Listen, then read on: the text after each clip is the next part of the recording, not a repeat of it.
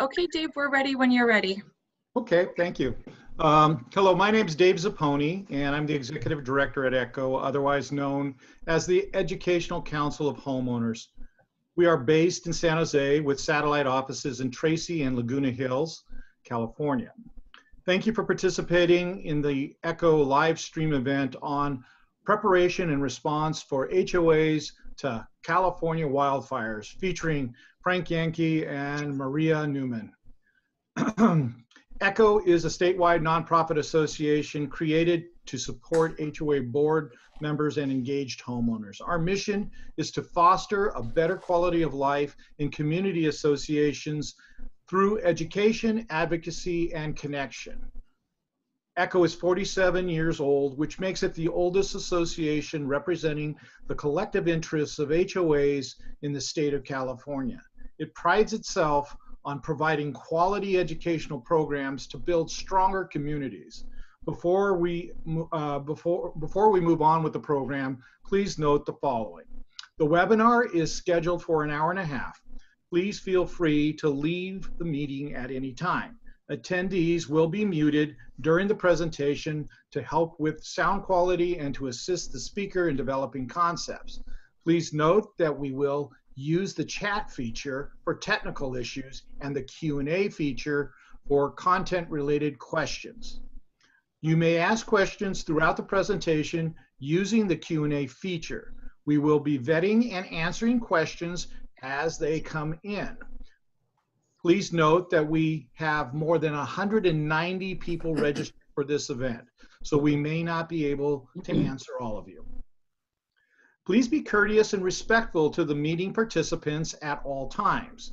We reserve the right to mute or remove participants at any time for any reason. This program is copyrighted by ECHO and will be recorded. We do not give permission to others to record the meeting without prior authorization. A copy of the recording along with the presentation slides will be emailed to registered participants within 7 to 10 days. ECHO is a nonprofit corporation which has and strictly follows an antitrust policy. It is available for review on our website at www.echo-ca.org.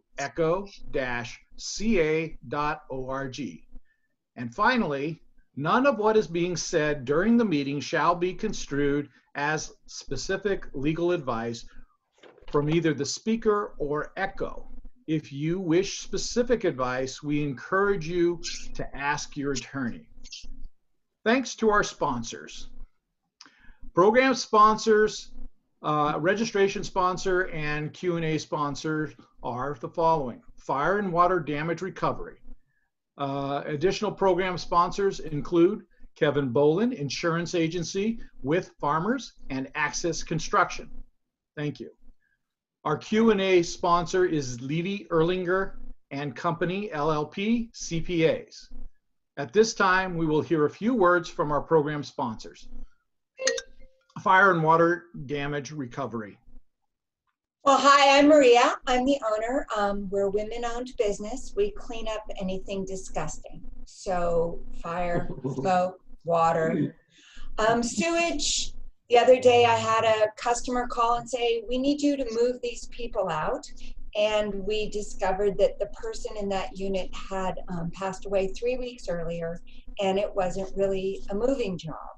You know, it was a trauma job. So if it's something that you don't want to talk about or discuss during lunch, that's probably something that we do.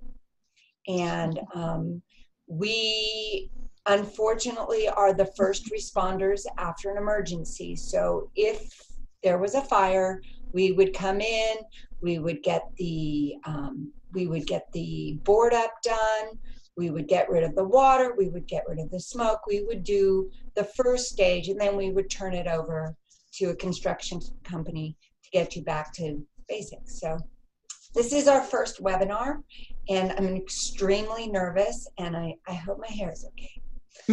Frank, do you want to say something? Your hair is great. Thanks, Dave. Yeah, Kevin Boland from Farmers Insurance Agency. Kevin? Hi, everyone. My name is Kevin Boland again, and I'm glad to be here. I want to thank Echo and David and Hannah in particular for putting on these educational panels. Like my granddad always said, there's no such thing as too much education. So thank you, everyone, for that. I've been a farmer's insurance agent for 21 years. My agency is located in downtown Novato, and I manage and I sell insurance for homeowner communities in California. And one of the things that I'm really happy to say is that farmers insurance, as of today, is not non-renewing any HOA in California. And I've seen so many of these, unfortunately, independent brokers are out there scrambling to find carriers that are out of state. And farmers insurance is domiciled in Southern California, and I think that makes a big difference. They're really committed to the HOA community, and I'm very proud about that. We also offer a guaranteed replacement cost policy in most cases for homeowners, which means no matter what the cost, farmers insurance will pay every dollar to rebuild. And I think that's all I want to say. So thank you very much for being here today, and I'm looking forward to learning with everyone. Thank you, Kevin. The next is Dawn Alonso from Access Construction. Hello, Dawn. Hi, thank you for having me. We're really excited to be a sponsor today. A little bit about Access Construction. We've been in business for over 29 years, and we service the greater San Francisco Bay Area. We specialize in construction defect, anything with, your balconies, your siding. We have an entire painting department. We have an electrical department, which I think that you'll find most construction companies shy away from. But we really consider ourselves to be a full service contractor.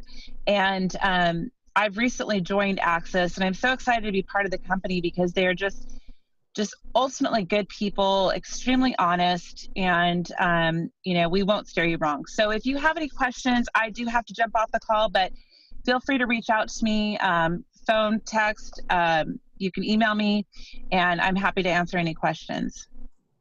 Well, thank you. And thank you to all of our program sponsors. We couldn't do this without you.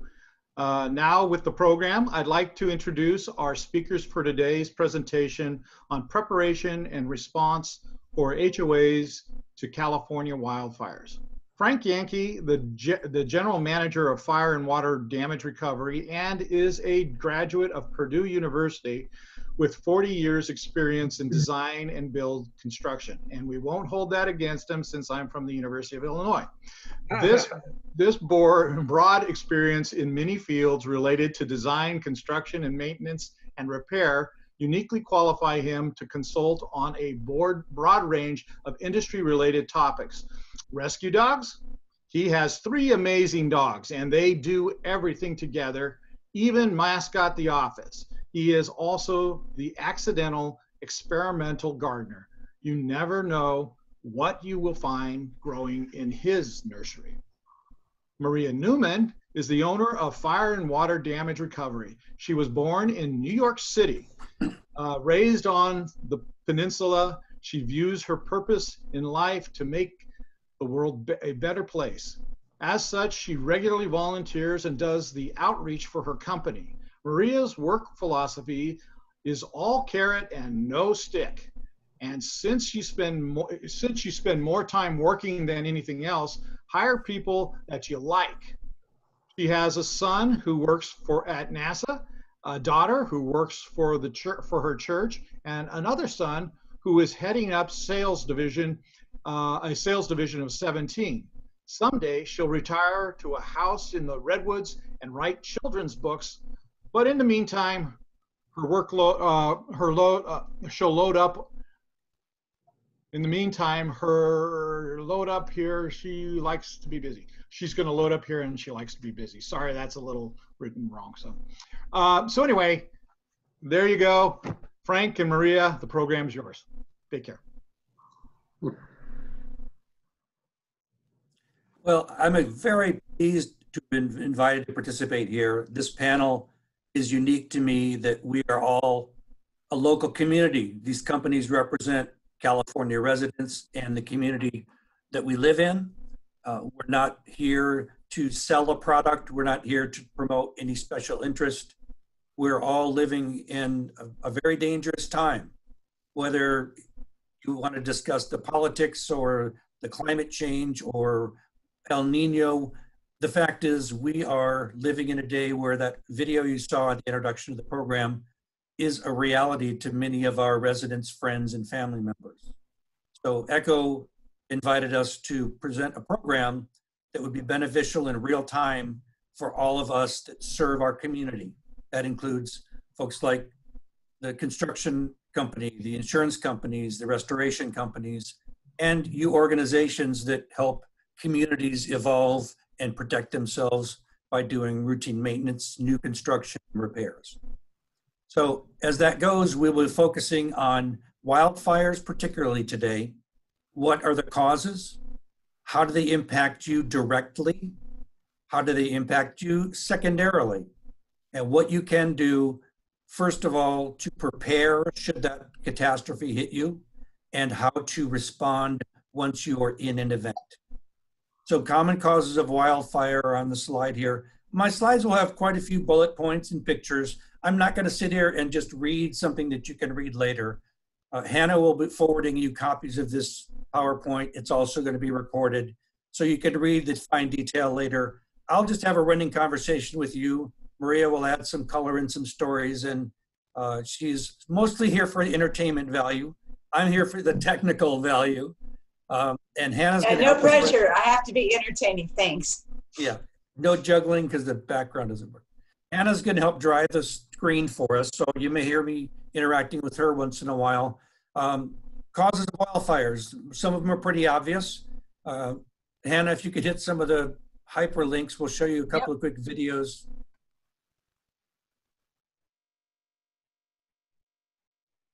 Is it on? No, it's still burning.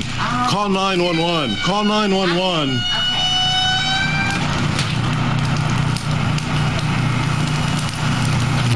Whoa! Jeez! Whoa! Dear fire power. All right, so spooky stuff. If you drive home today, take a look at all the overhead power lines along the road. Take a look at Sorry, guys. Thank you, Hannah. I was going to have you do them back to back, but I decided to interject a little bit. You take a look at the overhead lines, take a look at the site conditions, see how many exposures there are.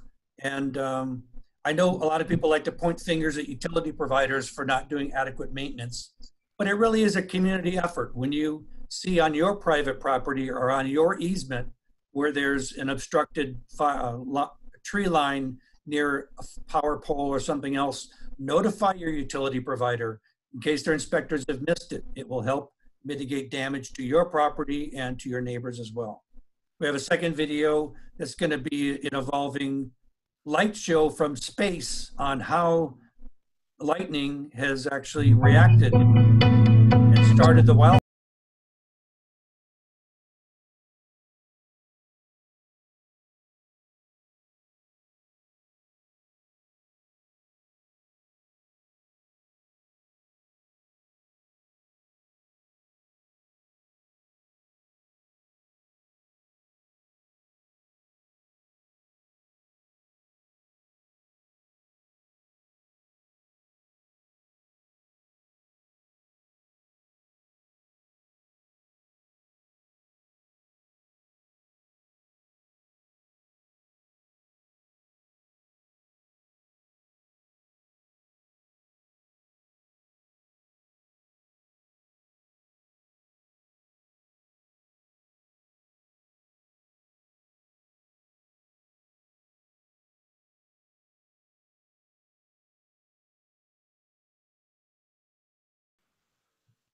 So pretty dramatic. That's our home right there on that picture. That's how engulfed we've been in this event. And we should anticipate that this is going to continue, not just throughout this season, but for the coming years. So as responsible holders of property and of properties that have citizens and people and families that live there, we need to find ways to plan to protect those human lives, and when possible, to protect that property so that our lives can get back to normal after catastrophes occur. The one video I didn't have are some of the human caused. Those are more natural or utility related, but having things like smoking and sparklers during the 4th of July, having a vehicle with trailers having chains dragging, trucks that shed tires, cars that have mufflers that are dragging. That is not unusual to have fires started by humans near driving areas because most of the foliage is seasonally dry and it's easily transferred from one space into a wooded space. Let's move on to the next slide, Hannah. So there are things that you can do if you own property to find out what level of risk your property is in. And your HOAs, you may have multiple properties, you may have one campus area, you may only have one building. But the state itself, as we can see on this map, we have encountered more acres burned than any place else in the United States since 2002. And it's pretty heartbreaking because our state is beautiful and it's natural and the variety is remarkable, but it's being impacted. So on the next slide, this is a general map for history, but in real time, as you're experiencing life, she's going to click on a hyperlink that this is an active California hazard severity zone viewer that you can zoom in from a real live map from the state of California that tells you at the current time what your hazard levels are.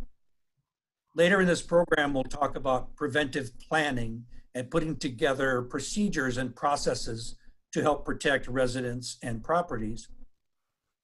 And so what you can do is have someone auditing this site on a daily basis or based on a storm basis, and they may enact certain measures to help the residents communicate and prepare should they be headed for a lightning storm, a windstorm, a firestorm, anything else that's you've anticipated happening and you have a response plan. Those links will be available in the copy of your program. So because we've grown as communities and we've spread out, a lot of us like to live in what's called the wildlife urban interface. You don't want to be a city player, you don't want to be a suburban, you really want to be out there in the woods and in the trees, and you want to have a beautiful view of the bay or the Pacific Ocean. And the industry, as we've encouraged more and more of this in development, have called this the WUI or the WUE as a nickname, but many of your properties may be in this type of environment. Next slide, please. As Kevin mentioned, some insurance companies are going to have a look at the risk of your property based on where you land in that map and what the proximity is and how much risk they're taking on a policy for you. So as an HOA, I'm recommending you have a responsibility to do the following. Help your residents figure out escape routes to get out of the specific structures that they're in the case of any type of catastrophe. That could be an earthquake, fire, wind, power outage, someone doing harm with a gun, for example. I know that's not public spaces, but if you have high density or if you have a lot of residents that you're managing, you need to anticipate some of the yucky things that happen in life and help escape plans for your people and communicate those clearly. So not only get them out of the residence, but if you're in a wildfire zone, how do you get them out of the zone? What are the arterial roads and accesses to get them from a red zone to a yellow zone, perhaps? Or who is the incident commander with the fire division that you need to contact? Do they have a web portal or some sort of a text alert that they can be sending you and or your residents? It's good in your plan to have prearranged alternative housing or to ask your residents to find friends or relatives so that when they're in crisis, there's some stability of where their destination is. It's, as Maria mentioned, in advance of an emergency or catastrophe, get with professional responders and have them at the ready with either a master agreement or some sort of outlined contract that says, when we're in crisis, when we call you, you go. And we've already pre-agreed on having your insurance on file, that you're current with your licensing, that you know what our security accesses are, you know who to contact. That will help you tremendously in a crisis that you've never experienced before. Some security and some go-to people. As Maria mentioned, we do this every day, 365. So in your worst crisis is our normal day at work. And that's not to take it lightly. We respect you, and we have a great deal of compassion for those of you going through these events. We would like you to advise to set up go bags, and those things should include things like your medications, contact lists, copies of any of your very important papers or legal documents. In Colorado, for example, it's actually a state requirement in fire districts. And if you look, Hannah, is the exhibit going to be part of the email distribution packet later? Yes, it will. Okay, so this slide is the front cover sheet of a package of an 83-page pre-planning document from an HOA about their community in a wildfire zone and what their response plan is to plan, to act, and to recover from a catastrophe.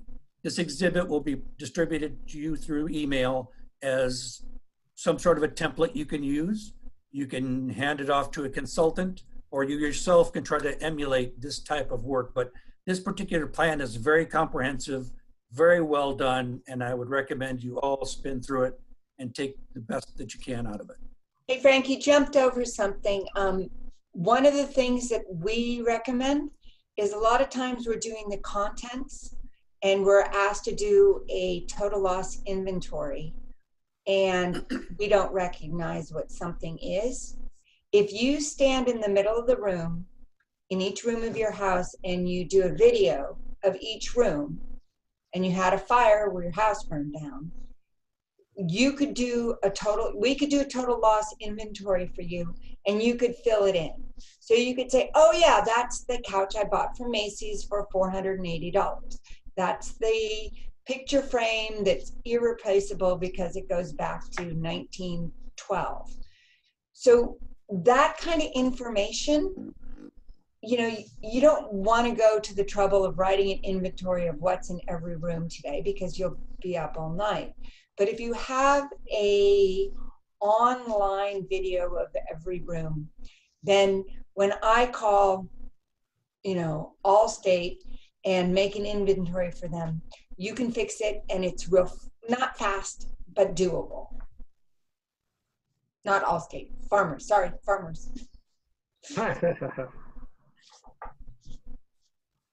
Hannah, let's move forward. So what you want to do is get with someone like Kevin and talk about what are the elements involved in having a loss, and make sure that that data is communicated with that agent so that your policy clearly represents all of the elements that are of value to you. And a lot of them you may not realize. Things like your outbuildings, or if you've done an addition, or if you added solar panels. If you haven't updated your insurance carrier, there's likelihood of it being covered. It's probably not fair to ask them to cover a barn that they never knew existed when you were paying your premiums every month for the last 2 years. So as Maria says, when you take this video, it may clue you in to let your insurance agent know, you know what, we've added some new leather furniture and some new TVs. I bet our contents needs to be reevaluated, and someone like Kevin needs to take a look at this. Kevin, you want to add any comments to that?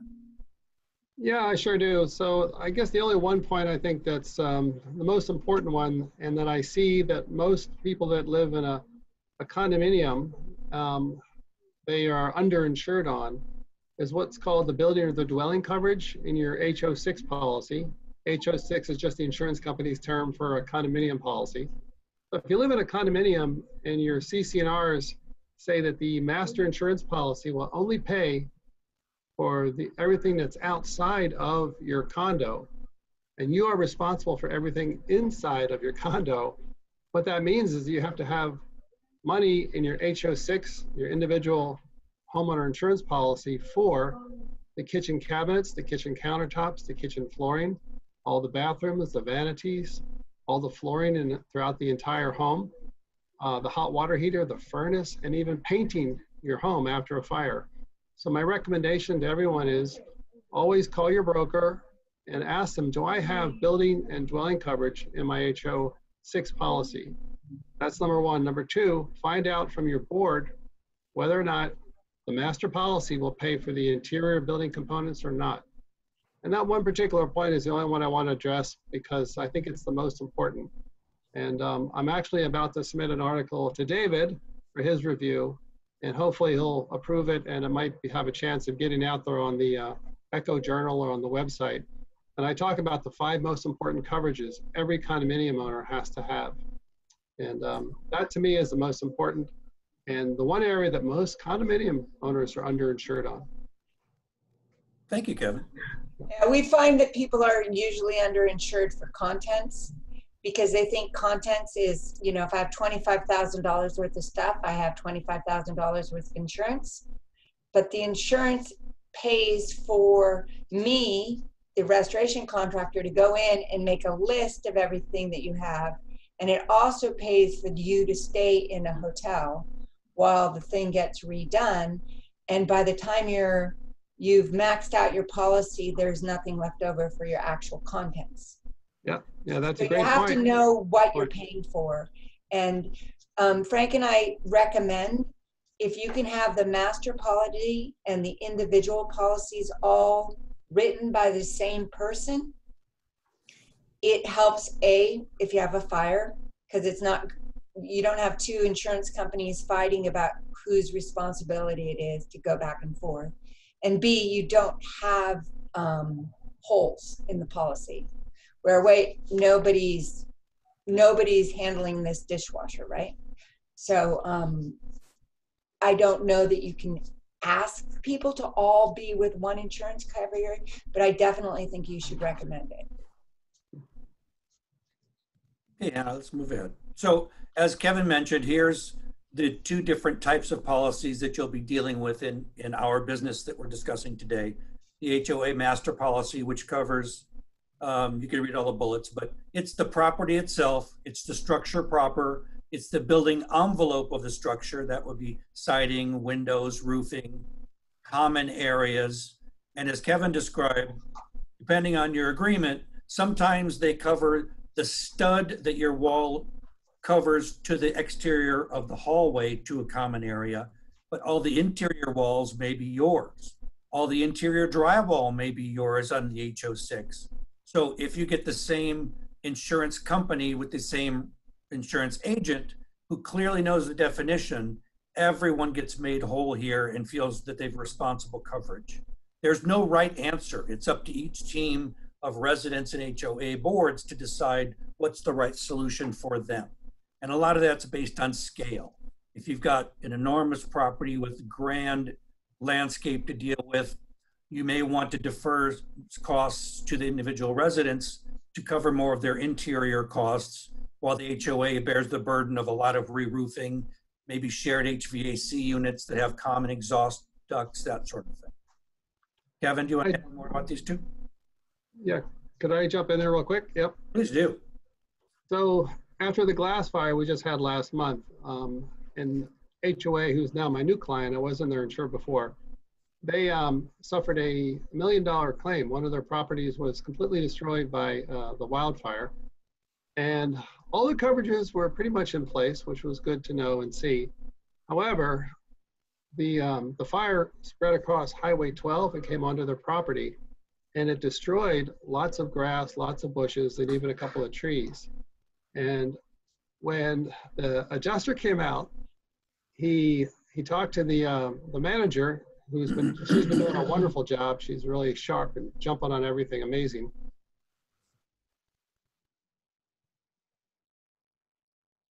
Here, how much coverage do I have? And the adjuster had the policy right in the palm of his hand, because that's what they do. Oh, you only have $5,000 for that. Yikes. So my one point for sharing this story with you today make sure you don't overlook your landscaping coverage, because after the fire occurs, the fire can actually wipe out a good deal of landscaping. I have an HOA in Windsor. We just increased our landscaping to $500,000 because it's over 300 homes, and they have a lot of beautiful landscaping. So don't overlook that part of your HOA master policy coverage. And it doesn't cost much to bump it up, and that's good news too. Good, Kevin, thank you. So another point Kevin touched on earlier is replacement cost. So when you get your initial policy written, Kevin can look at an appraisal, or he might have his own resources to find out what the current values are for both the HOA master policy and for each individual unit. But those are going to evolve over time. I'm not a big fan of auto renew. I think every time you make any significant renovations or changes to your property, as well as annually, that you meet again with Kevin or your agent to review your policy. If you're now getting taxed because there's escalated costs and values in the region, you need to proportionally increase your coverages.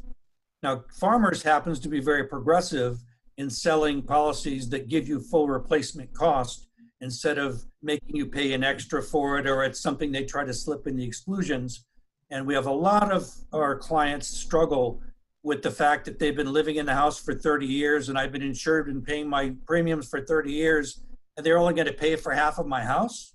And they look to us for solutions as the emergency responder, and we can't have them get a time machine and go back and reassess values. So sadly, people who have earned great value and appreciation now end up losing maybe retirement or their nest egg because they didn't keep maintaining their policy. So one last call to Kevin before we switch slides to reinforce that. Sure. There's what I can say is that about 80 or 90% of the homeowner associations that I insure and that other are insured by Farmers today, we can actually offer you a guaranteed replacement cost policy. And the guarantee means no matter what the cost, Farmers Insurance will pay to rebuild it. What's really great is Farmers offers that policy, as Frank said earlier, at really no additional cost. And that's amazing because I've seen other companies from out of state try to offer the guaranteed replacement cost policy, but it's like $20,000, $30,000 higher. So that's one benefit to have it. So if you can get the guarantee, get it. If you're in the WUI area, however, it's becoming more difficult to offer that type of policy. Sometimes I can, sometimes I can't. Depends on what your fire line score is. If you're under about a 3, I could probably get you that policy, but if you're over that, it's hard. We can still give you extra money to rebuild, and we know how to do that at Farmers, but the one thing you want to really make sure that when you're on the board, it's very, very critical to have enough money in that policy to rebuild. And like my grandfather always said, a little more is always better, Kevin, than a little less of almost everything. So thank you, Frank. You're welcome. So Kevin is actually, his answers are very responsible in the fact that he's speaking from the chair of a farmer's agent that walks the talk. There are a couple other good quality insurance companies. So just that we happen to be dropping his name a few times doesn't mean that he's the only guy. And it's your due diligence to discuss with other policy providers what they may or may not be able to do for you. And I'm sure Kevin would not mind having you do comparative shopping, because it oftentimes will just reinforce to you that Kevin did cover you with the right quote and with the right amount of exclusions and qualifications. Or you might find out that just this year somebody else is in the game and they provide a good policy at a good price, and Kevin will shake their hand and say, I'll see you again next year. Let's go ahead and slide to the next slide there, Hannah. So in addition to, once you've discussed your policy and you've established the guidelines, you also need then to understand what the process is in time for a claim. You're going to need to pay your premiums. You're going to need to renew your policy. You're going to have limits that you need to understand and agree are acceptable. You need to discuss the deductibles. And we could probably spend an hour talking about the give and take of how do you decide where the diminishing return of deductible versus coverage is. I believe some insurance companies will exclude you. You know, Maria, do you want to talk about the quantity versus Well, I'm not, magnitude? I was told early on, it's the amount of claims, not the number of claims. You need to find out from your insurance company. We've had customers who have $500 deductibles and they insist on making $645 claims. And they get non-renewed after 2 claims. And we've had customers with $100,000 claims that get renewed because they don't only have 1 claim. So you need to be careful when you put a claim out that you're actually needed. I personally, for myself, always have the highest deductible about because I don't want to have a large number of claims. I also happen to own a restoration company, so you know I can send my guys over to clean up sewage. But if you have a $500 deductible, you don't want to have 3 $800 claims. That's not going to behoove you. But we can move on. That's just make sure you're watching your number of claims as opposed to the amount of your claims. That's a good point. Thank you very much. So we've got wildfires. We've got soot flying around in the air. We have ash. But a couple of the most consequential secondary effects of wildfire is the firefighters' efforts to put the fire out usually include a heck of a lot of water. And that water is not always being applied naturally. It can be dropped from a helicopter. It can be pumped by fire trucks. So you are going to get mud flow from that excessive water that's going to either overload the civil engineer's drain system, or if you're in an urban area where there was no underground storm system, it's all surface, you're going to get retention ponds and you're going to get dams that burst and curbs that get overflowed. You're going to get mudslides and mud flow. You may even get trees moving that wouldn't have moved otherwise. We once had a job where a guy had $5 million worth of electronics in his basement. He had a home studio. He had, Los Altos Hills, and the whole basement filled with mud. He had mud in his elevator. Yeah, he had an elevator in his house. And he didn't think through that the fire from the previous year, he had to build a retaining wall against. So the insurance company did cover it, but he lost his $5 million worth of electronics. And I think we were there for a month or 2 pumping mud out. So you have to look at, time versus, he had to build a retaining wall eventually anyway to keep it from happening again. So you have to look at after a wildfire, do you now have a wall of mud that's waiting for the first rainstorm? So either you have the direct effect of the water or the mud intruding on your space, or it may be a delayed response that isn't really the same day of the fire, you're not going to get the mudslide. When those trees die and the roots die and the stability of a hill is weakened, you can have a mudslide 6 months later. And there's a thing called the proximate cause doctrine that gives you the right to go back to your insurance company and discuss, we believe that this mudslide was caused by the fire 6 months ago. You're going to probably need some expert witnesses or public authorities to help to prove and to qualify that. Kevin, do you have any experience in this and how we can advise these listeners? Yeah, it's a good question. I've never actually had a client that had to go back and get coverage under their policy, for that specific reason where there was a mudslide, because normally that is a peril that is excluded under all homeowner association policies as well as individual owners policies too. I think you could definitely make that argument. I think it makes a lot of sense to me.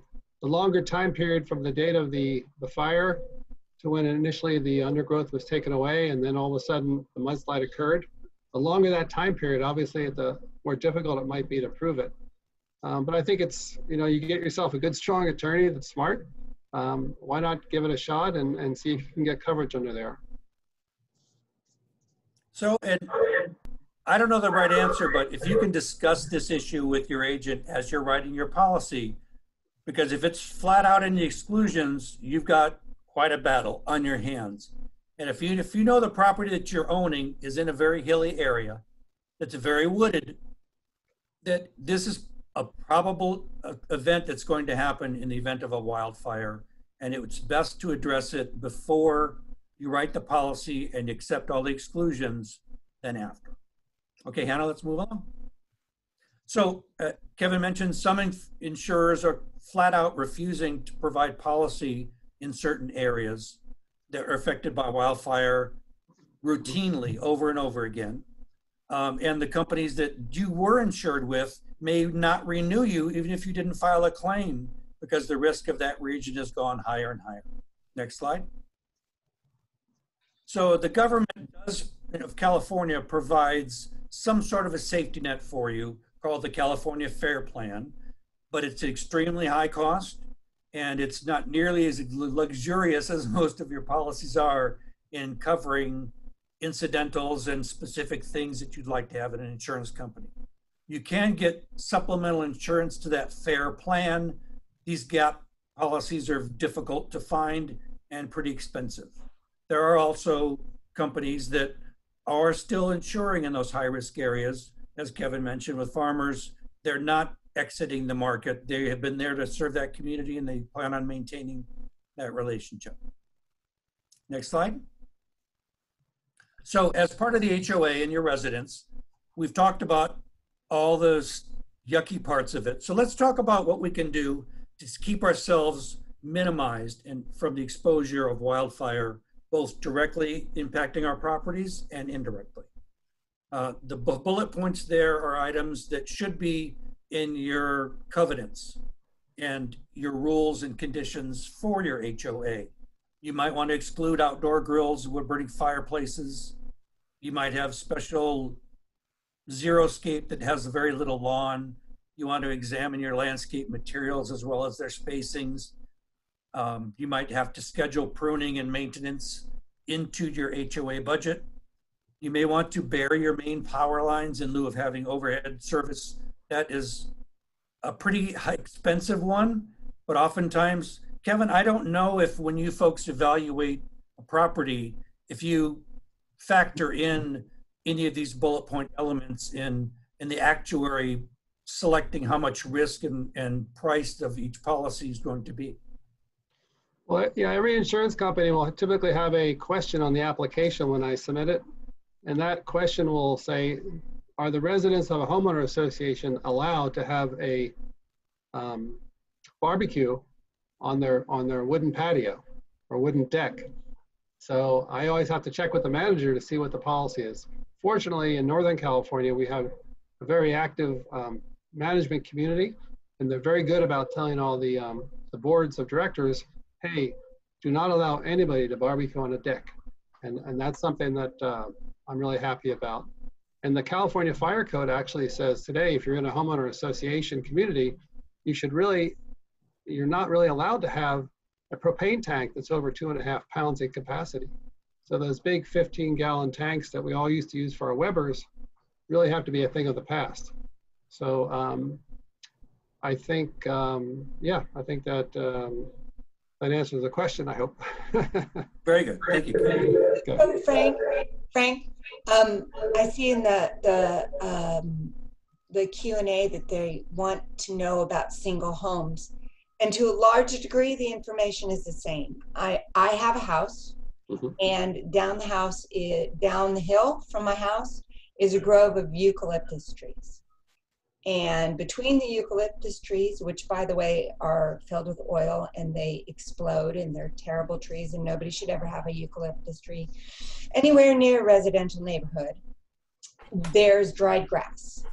So from the moment that grass got dried until it got cut down, I called the fire department, and I called the fire department, and I called the fire department, and I found the right person at the fire department to get my neighbor to clean and cut that dried grass. So when the eucalyptus trees caught fire, they didn't catch the dry grass on and then go up the hill to my house. And then around my house, I have my accidental gardener planting green stuff. There's no trees overhanging. It's the same for a condo as for a house. You have to take responsibility for the area around you because you can't trust your neighbors. I have another neighbor who has kindling. He's got all the old, he groomed his trees and he just left dried sticks and leaves underneath his house. And, you know, you have to take your own responsibility because there's nothing that I can do as his neighbor other than to point out that he has kindling under his house to help people who don't think. There, that's my 2 cents. Go. Okay. So the interchange between Maria and I, as you can see, we work together very closely, routinely all the time. Our personalities complement one another. And I believe I misspoke early in the introduction when I may have played down Maria's importance as being the entertainment. What I meant to say is she adds color and reality at 18 years of experience of running this sort of a business. And the entertainment value is I'm boring and telling you technical stuff, and she's bringing the real life experiences that are going to grab you and get your attention. So I apologize. No pressure there. Okay. That was a good save. I did not mean it to be a downplay. It was more the fact that she's been in this business. She is the name of the business. She owns the business, and she is expert at this. She's delegated the blocking and tackling portions to me so that she can do primarily marketing and customer relationships. And so just used the wrong choice of words when we introduced each other. Apologize for that. All right. So, somebody asked how a wood-burning fireplace is a risk in a wildfire, Frank. I believe that my personal opinion is if you have a property, whether you're an HOA or an individual homeowner, you should disable your wood-burning fireplace in California. It's very beautiful and it smells nice and it's very historic and nostalgic. But the fact is, even with a spark arrestor on your flue, you are going to discharge heat and pollution and embers into the atmosphere. And with all the other wildfires and pollution issues we have, there's no reason to take the risk. There are some very good quality supplemental inserts you can replace them with. We happen to have a gas-fired insert that generates heat. It gives the illusion, and it has a real fire, but it's in a combustion chamber that's controlled. All we exit is some carbon monoxide gas. It circulates the heat through the house with a low voltage fan that runs off of our solar electrical collector. Okay, Frank, you missed the question. The question is, how is a wood burning fireplace a risk in a wildfire? It's not a risk, it can cause a wildfire, is what we were trying to say. It's another way a fire can be started, but it doesn't actually make a wildfire worse. Does that make sense? What it does do is it introduces a new way for your home to stoke the fire if the fire hits your house. We'll see some pictures later on that show when a fire starts, it starts usually down in the grass and heat rises. That rising heat is called stratification. It's what happens in the atmosphere all the time. So as that heat rises, it carries embers and coals with it. And if that air is forced into small spaces, it now accelerates its velocity. So through your eave lines and your vents and your flues, if there's a fire in your structure and you've got this vent that's going to accelerate the airflow through it, you're going to actually stoke that fire. It's like having a carburetor on your gas-fired camp light or your barbecue where you choke the air on and off. If you have an open fireplace that's a wood-burning fireplace and there's a fire in your home, it will increase the chance of damage significantly. Does that answer the question? All right, keep going. Okay. So you want to do a preliminary inspection, and there are plenty of public officials that would love to get invitations from folks like you to walk their property and help analyze what you can do to improve and minimize your risk. There's the fire marshal, there's CAL FIRE, there are local representatives, your insurance provider, I'm sure, have consultants as well as agents that can assist. And also your utility providers have a great vested interest in making sure your property is as immunized as possible from damage, because as we've seen, a lot of damages get linked back to the utility providers as the source. And if you can work in cooperation with them to minimize their risk, they have consultants at your beck and call to come out and look at your systems together with you. However, Robert here in the chat says that he's been trying to get them to come out for 3 years. So all I can say is I nagged my guy until they came out. You can give your guy's number to Maria because she's persistent. I apologize that they're not responding to you. That very much hurts my feelings that we're promoting most of these folks that do a responsible job, and you're in a region that doesn't seem to be giving you the attention you need. Anna? All right, so there are many formulas about making your structure safe, about the types of landscape that you have, the proximity of certain combustibles, the regions for protection and how intense you need to be with each region. This is just a Truckee Fire Department recommendation. You would probably want to look at your local fire marshal and ask him for their advice, because the types of trees and the types of terrain, whether you're hilly or you're flat or you're in a high wind, you may have different conditions they recommend. Go to the next slide. And of course, FEMA is a federal authority, and they have quite a bit of data. The link there goes to an 80-page plus FEMA wildfire preparation workbook that goes into exhausting detail level. And if you want to flip to the next page there, Hannah, there are 3 zones of protection that they define for you. The first zone is within the first 30 feet of your structure or your facility if you've got multiple buildings. And it varies depending on if you're on a hillside or if you're in an urban area or a wooded area. If you flip to the next slide. Obviously, we're not going to read all those buttons. There's lots and lots of things that they want you to look through during not just your initial inspection, but to do routine inspection and maintenance about to keep maintaining your fire resistance and your protection. And in zone 2, which is from the 30 to 100 feet, there's a lot less things to be as concerned about, because if you've done a good job in the first 30 feet, then your house or your structure is a lot less exposed to these few issues. Hannah, if you want to click next. We're down to 4 or 5 bullet points of things to be really concerned about. And then zone 3 is your far perimeter, and that's from 100 to 200 feet. So unless you're on a multi-acre facility with hundreds of residents and you're running 1 HOA, this is a good guideline for you smaller HOAs with a single building or 2, or if you've got houses in a residential assembly that's sort of like a suburb or a neighborhood, you would want to have a combined zone review with those residents.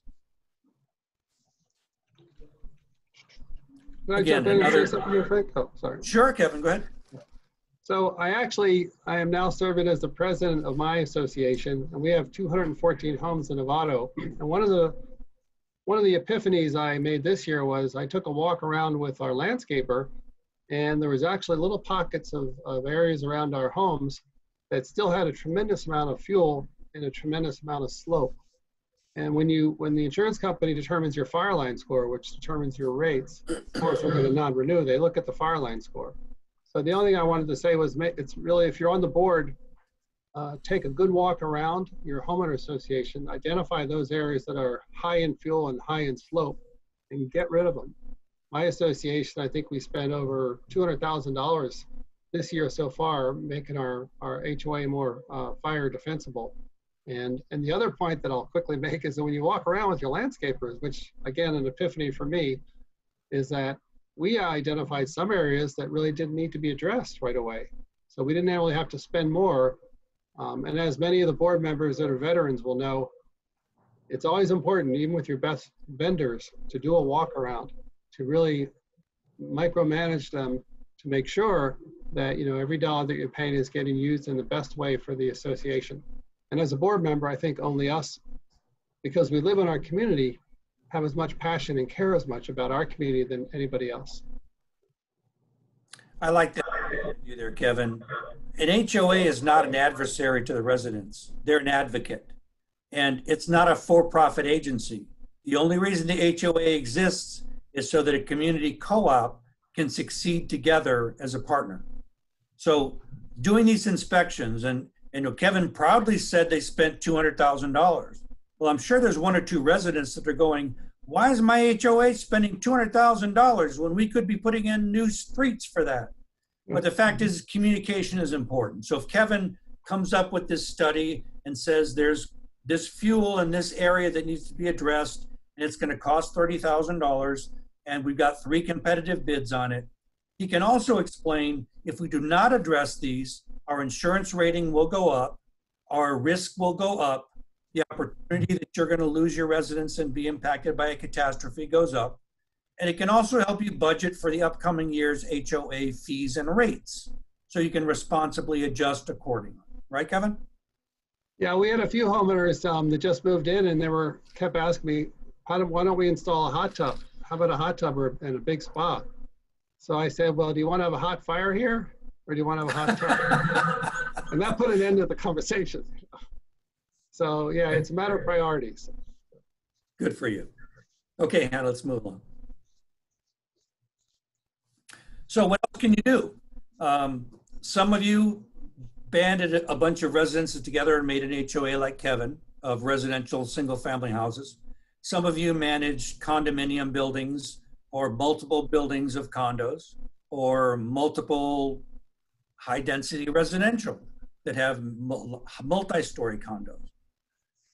Whether you have an existing building or a new building, you should always keep in mind, what can I continue to do as my building evolves to improve its defensibility and its resistance to wildfire and damage?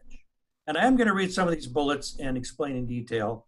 So there are fire retardant construction materials that have evolved over time that have a very good application in California these days.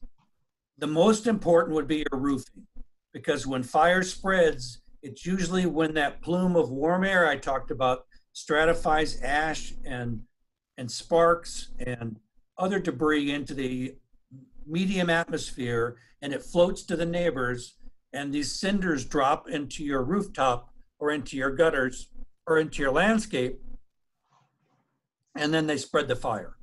If you've used a non-combustible or a fire retardant roofing or siding or landscape, the chances of that fire spreading your way are significantly decreased. And it will also help the firefighters then control the areas that they don't have a defense line on. We talked about fireplaces a few minutes ago. I'm not going to reiterate that. Smart homes are a unique evolution in science that I don't know if the insurance industry is caught up with yet, but I certainly have. If you've got a smart thermostat that connects to your iPhone or to your car or to your appliances, there's actually some really good stuff that you can do that's more productive than how many times did my kids get ice cream last week. Your Nest thermostat can be intertied with your fire and your smoke alarms. So even if you're not home, it can notify you if you've seen a wildfire warning and you're in San Francisco, but your home is in Napa, and you're now getting smoke inside of your home, your Nest thermostat communicating with your smoke alarms can text you or call you. And then remotely, if you'd like, you can turn off your HVAC system's outside air fan so you're not drawing air and smoke and soot into your home and adding damage that would not necessarily be there. You might also have some other electrical devices you can disable. Some people put electric solenoid valves on gas lines at the gas main so that they can remotely shut those off, so that should there be a fire at their home, it won't be exacerbated by having natural gas or a propane line feeding that flame or exploding it. It's also important for earthquakes. Yeah, true. More catastrophes than we're talking about today could benefit from those sort of things. Yeah. Sprinkler systems. Kevin, go ahead. Yeah, I recommend hardy plank too. Whenever you can replace the wood siding of T111, which goes up like a matchbook, try to put, if the budget allows, of course, hardy plank. I was out at a customer's home and he was a contractor. He put hardy plank everywhere. And what that'll do, it'll slow the fire down by about an hour. So it gives the fire department more time to get to your property. Again, it is more expensive, but in the long term, it's a great way to keep your homeowner association, more fire resistant. Oh, one other point too. There's a Firewise USA nonprofit organization out there that is really great. They'll show you and they'll walk through all the steps that it takes to make your HOA even safer. And I know probably a lot of board members already know about this, but in case anybody doesn't, contact your local fire department and they'll come out and work with the Firewise USA team. And we did that in the last year with a couple of our clients. A lot of good managers, and we have a lot of great managers in Northern California. They're very good about making sure that their communities become Firewise USA. And once you get that designation, I can take that back as well as any other insurance broker and help to negotiate a better rate, because it shows that the board is a Firewise USA community today, and they've been really proactive. So I think that's a really smart thing to do. I just wanted to put in a plug for Firewise USA because they really support the homeowner associations in California. There's a couple things to Frank. Bruce says to stress the importance of closing all the windows when a fire is in the area to keep embers from coming inside and igniting curtains. Many homes burn from the inside. That makes sense. And then let me see, Dan said, is there any type of fire retardant application available to existing roofing? So when you get to the roofing, is that the next slide? It's coming up shortly. I'm doing some more expanded definitions on roofing and siding. You can, if you're not building new structures, you can retrofit fire sprinkler systems in existing structures. It's completely feasible these days. There are flexible polyethylene pipe systems that can be fished through walls that's very non-invasive and is very effective cost-wise to put in both new construction and retrofit. And I'm sure Kevin can tell you that's a significant checklist item for the insurance adjuster to, or appraiser to look at when they're identifying how risky your home is. So with all insurance companies, if you have a sprinkler system, that'll give you about a 15% discount off the overall premium.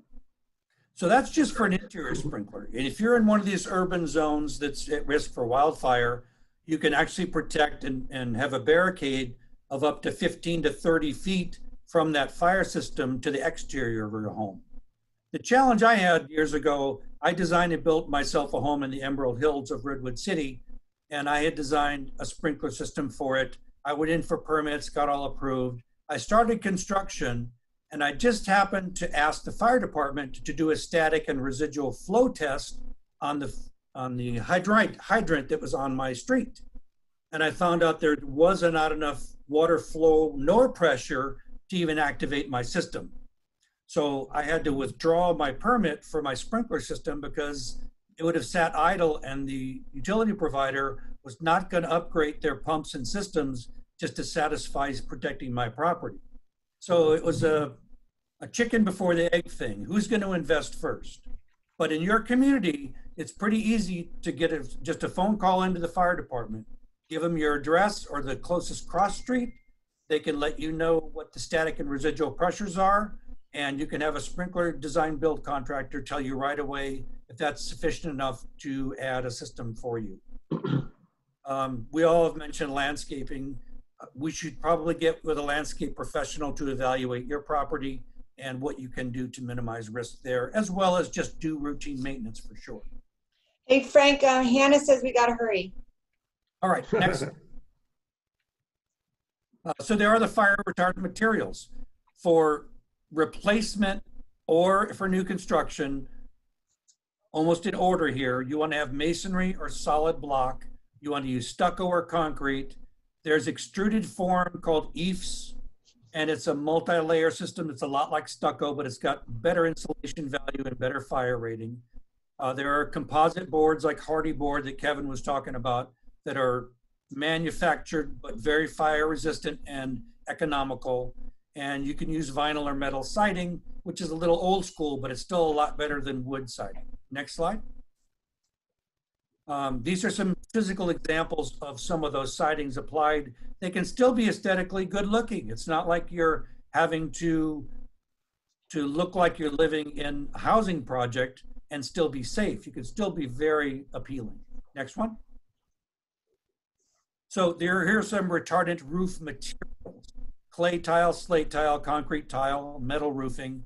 I don't know if there are any specific products you can put on asphalt tab type roofing or shingle roofing that you have now that would add a responsible fire layer without voiding the warranty of the original product, or that the insurance industry recognizes as an additive. I can do some additional research and I will get that data back to ECHO to see if there's an aftermarket product to add to those type products.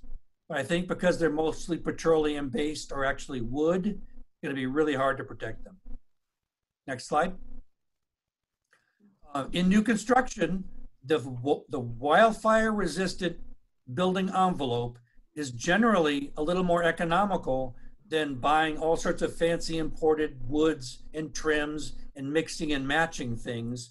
And so there really is no negative reason why you shouldn't design or do retrofits or repair if you after you have an event with more wildfire resistant exterior to your building. Next slide. Frank? Yes, Kevin. So in the Tubbs fire in 2017, we lost a 46 homeowner association. Every home was gone, the foundations were gone, and they rebuilt their entire HOA today. It's all metal, and they're very happy with it. Next slide, please. So there is a premium cost on the roofing, but one thing to note about the additional roofing is there's a lot of aesthetic appeal to these alternative type roofs that make them look higher end. They also usually have a longer warranty than a standard asphalt tab roof would only have 10, 15-year warranty. Most of these manufactured fire resistant roofing will have up to 30 years of warranty on them. So it's a good investment for the HOA and for the homeowners. And they're also water resistant too, compared to the wood underneath for the asphalt. All right, Frank, we're past time here, so. Okay, skip the slide. Hannah, move ahead. We already talked a little bit about some of the actions of the flames. Next slide. Hannah, what would you like us to do on the part about actually processing a claim? Were they just going to let the attendees read the rest of the slides and get with their agent to find out how to process a claim? I think it's okay if we can get through the last few slides here in about 5 minutes. I think we're good to go. So you still got a little bit of time and leave about 15 minutes for Q&A. Great. So if you've worked in advance to make a catastrophe response plan, and you and your agent and your residents have a unified insurance response, there will be a checklist of the easy steps on what to do to make your fire claim. Hit the next slide. Anna, if you could. The biggest pain about having one of these events is your whole life is turned upside down. And the more pre-planning you can do to get yourself back to normal, the less dramatic it's going to be. So the pre-planning is a really good investment so that everyone comes through this thing whole. We as emergency providers know every day our goal and what makes us proud of what we do is to take people who are in agony and at the lowest point that they could possibly be and try to get they and their families stable again. Next slide. Now, this is pretty important. If your house isn't actually struck by the fire, there are significant things that can affect your property that you need to discuss with your insurance agent and or adjuster that may relate to damage to your property or HOA. Even if there's a fire in one unit and 7 unaffected units, there could be smoke and staining, soot, ash, contamination of insulation in common spaces, HVAC systems, all the other stuff on our buttons here need to be addressed. And again, reported in a timely fashion to your insurance provider so that you can start negotiating whether they agree, disagree, or if you have to bring in some professionals to evaluate and test and measure those things. Quick point. So, I'm sorry. So, you know, smoke is actually one of the 20 covered perils under a homeowner insurance policy. So even if you don't see visible damage of smoke or ash on your property, we had 9 of our homeowners, 2 of them in HOAs, said, you know what, I can really smell the smoke inside our home. So our company and any good insurance company will send out somebody to get rid of that odor for you. So don't hesitate to make that call. And it's considered a non-fault loss, so will not raise your rates either. And just so you know, there's lots of insurance companies right now in the fire district who are denying claims. So a good remediation company will provide you with the documentation you need for your claims. And also, if your insurance company is being butt heads, I think that's the correct technical term, they will tell you how to go about getting a claim done if you need one. But obviously the best thing to do is to not have one in the first place. So that's what we hope we've hit on hardest, is avoiding it in the first place. Are we done? Next slide, Anna. Yeah, done. Look at that, only 2 minutes over. Thank you, Hannah, great management. Thank you, guys. Thank you, Maria. Thank you, Frank. So we're going to move on to the Q&A portion of this webinar. So we have some questions in the Q&A, and I'll go ahead and read them aloud and have our speakers answer them. I'd like to thank our sponsors for the Q&A session, Fire and Water Damage Recovery and Levy Erlinger and Company. So one of the questions that I received was, so Maria, in the beginning of the presentation, you mentioned a homeowner standing in their home and taking videos of their belongings. How often would you say that that needs to be done? Good question. I am not a shopper, and I don't add anything to my house. So other than, yeah, I mean, I probably can do it once a year. And I don't have very high coverage of my stuff in my house because that's not something, I don't buy expensive art. I spend most of my money on food. I like to eat at nice restaurants, and I don't know any insurance company that's going to, you know, reimburse me for a really nice meal. So it depends on what you do. If you go out and you buy a Monet, I would probably make sure that that gets documented. But if you go and you buy yourself, you know, $25 pictures off of eBay, you don't need to redo it. Okay. We have another question here. So regarding redwood fencing, is it fire safe, and are there alternatives? So redwood is like any other fuel. At a certain temperature, it is going to light fire. There are retardants you can put in them. There are stains and finishes. But the fact is, using an alternative material that's metal or has a much higher temperature to combustion ratio is a better product to use for fencing. Okay, thank you. So is there any help that these homeowners could possibly get from the city that they live in? Is there any resources that you guys are familiar with or have had experience with? Susan Piper seems to have something to say here. Sure, would you like to mention that?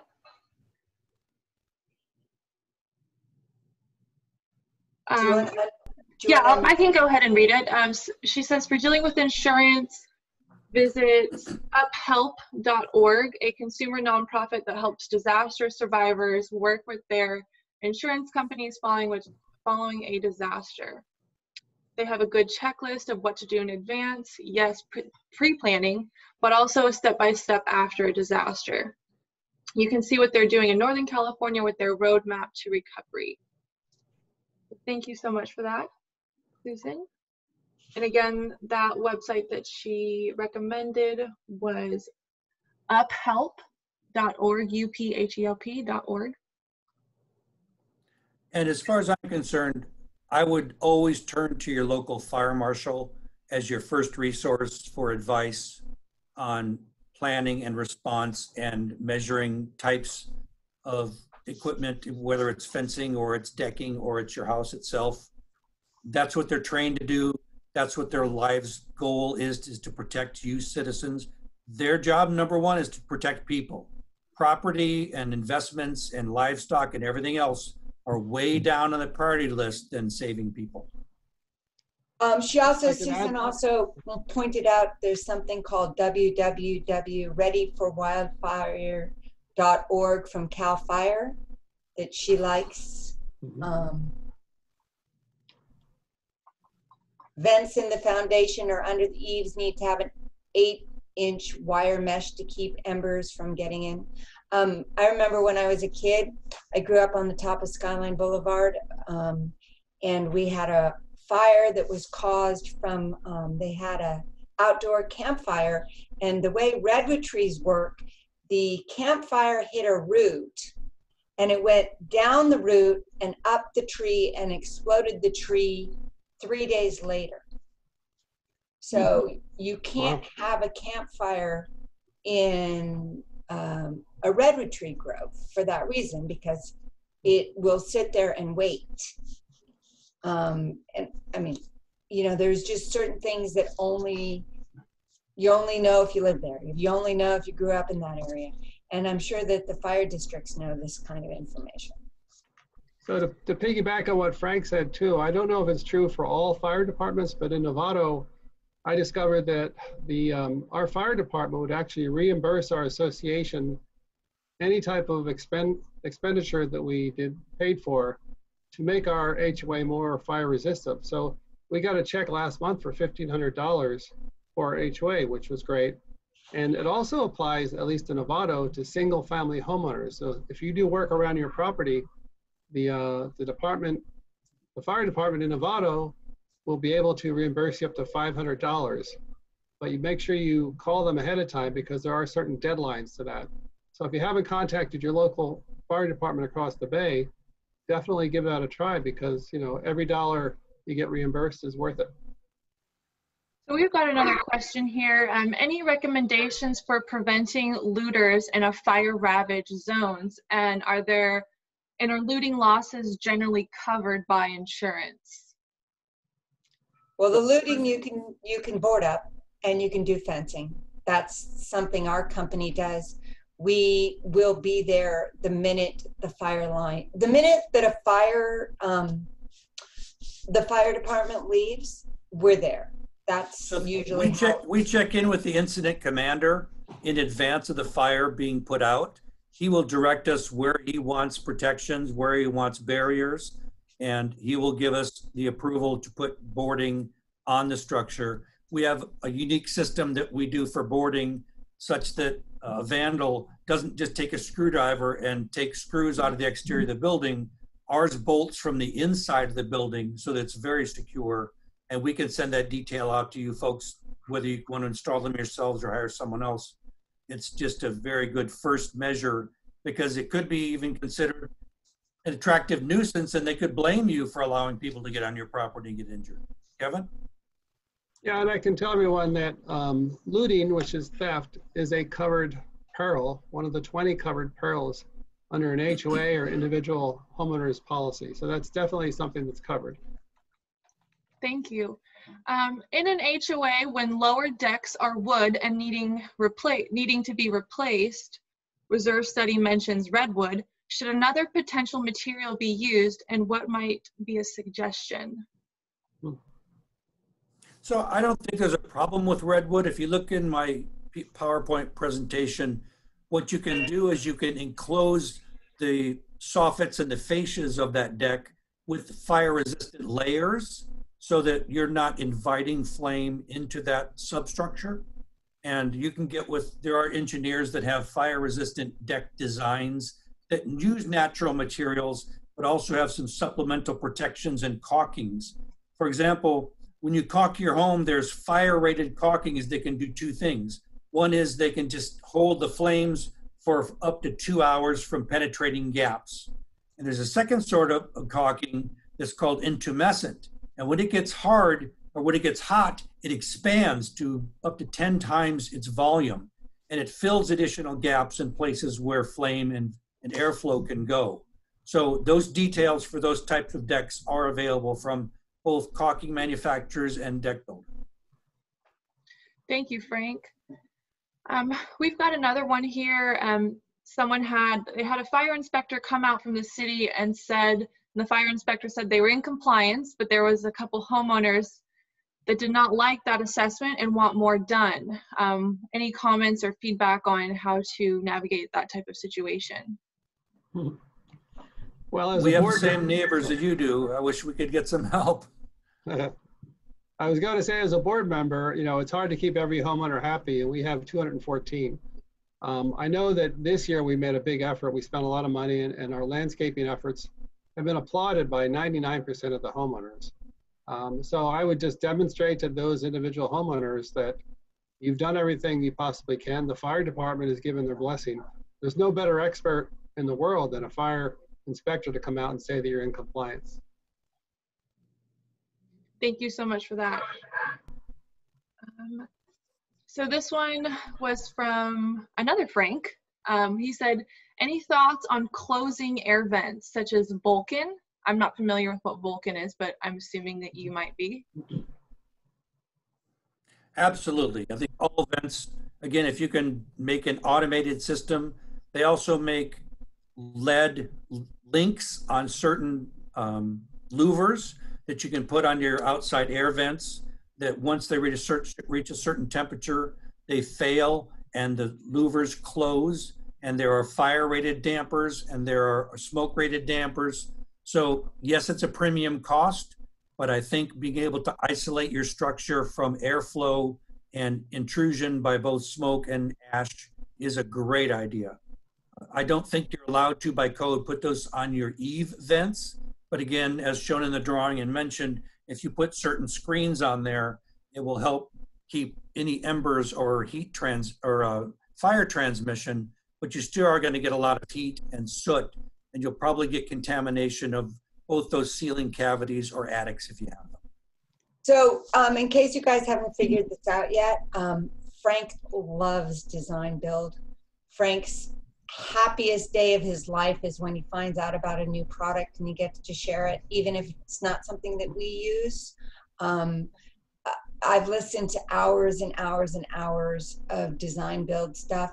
So I know that if you email him which product works the best or who do you recommend, he'll figure it out for you. And it's not something that we do. We don't do roofing, we don't do vents, but he knows. He's worked on all sorts of very weird jobs and weird things, and I could go on for half an hour. But if you call the office and get his email address, he will research and find out anything like that. And then he'll be super happy. He'll do it on Sunday. Regarding the Vulcan vents question too, my wife and I had to install a new hot water heater, and our City of Novato permit inspector said you got to have a vent up and you have to have a vent below, because our water heater was in an individual shed. So I actually installed 2 Vulcan vents, and they look like honeycombs that you see in like a beehive, really, really small. And inside those honeycombs are little wire meshes that are less than 2 millimeters in width. Therefore, no ember can actually penetrate, the shed. So I highly recommend the Vulcan vents. So thank you, Kevin. I received a question via email. An attendee said their community borders a state reserve, so they're limited in what they can do with regard to zone clearances. Any suggestions for how other communities deal with this type of complication? I haven't heard of that before. So I know in our association, we know exactly where our line ends and the public area begins. So we make sure we clear the brush and get rid of all the fuel that we can every year. I've never come across that kind of a problem before, but again, I would probably try to get the local fire department involved, because nobody wants wildfire. Nobody wants an urban fire. And I'm sure your fire inspector at your local fire department would be a very strong advocate, for that association to go back to some city official and say, well, we need to create defensible space around these homeowners. And do you really want to stand up and say we can't? Yeah, actually, I have some experience with that, Kevin.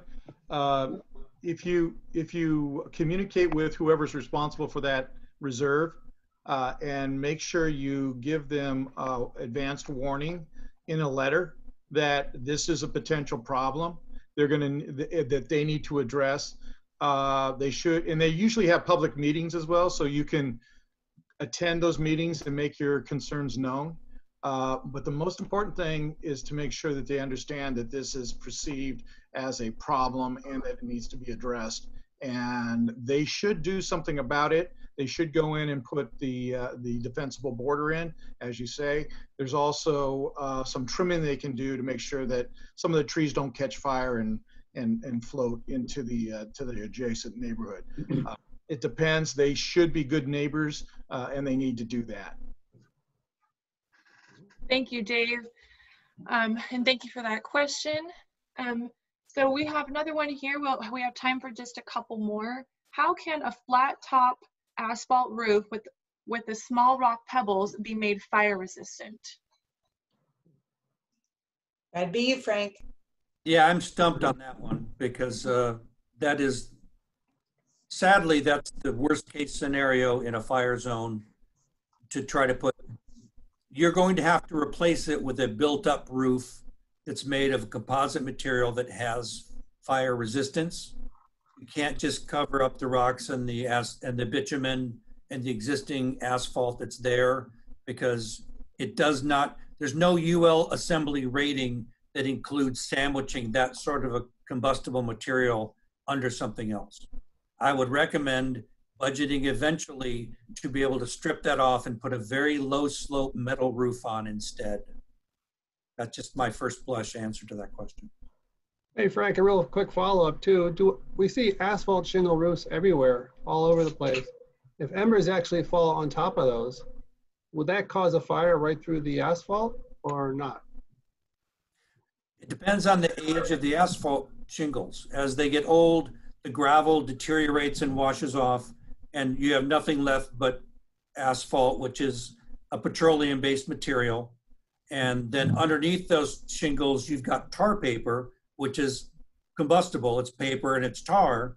So if the very hot ember, if it's going to sit there and burn like a coal, it could start a fire directly through an asphalt shingle roof, even a new one, but most likely it would be something that would be in the last third of its lifespan, where most of the gravel would keep it from touching the asphalt directly, while the wind cooled it or moved that ember somewhere else. Thank you. Great, thank you so much, Frank.